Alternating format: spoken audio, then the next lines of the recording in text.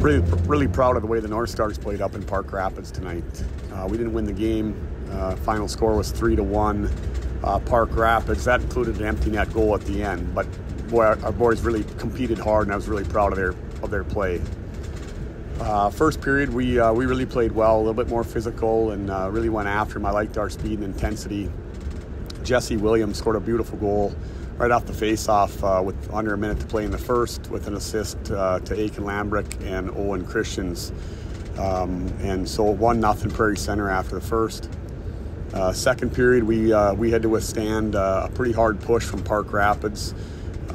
They really came after us, and we took a couple of penalties, and we had to withstand that. Our goalie, Carter Holman, was fantastic in the second period. Couldn't be more proud of Carter. You know, he's an incoming sophomore. He's just playing great. Just every night we know we're going to get a great game from him. So really happy with his play.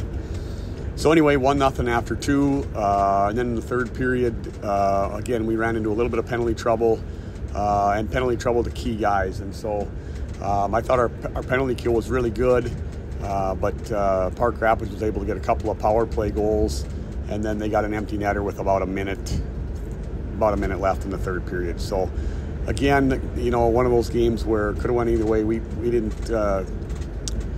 score goals when we had the chance, and they got a couple power play goals at the end there. So proud of our guys. Excited to get back to Sauk Center for games now Friday and Saturday this weekend. We haven't been in Sauk Center since early December. So looking forward to getting home and playing some games there and getting back on the winning track.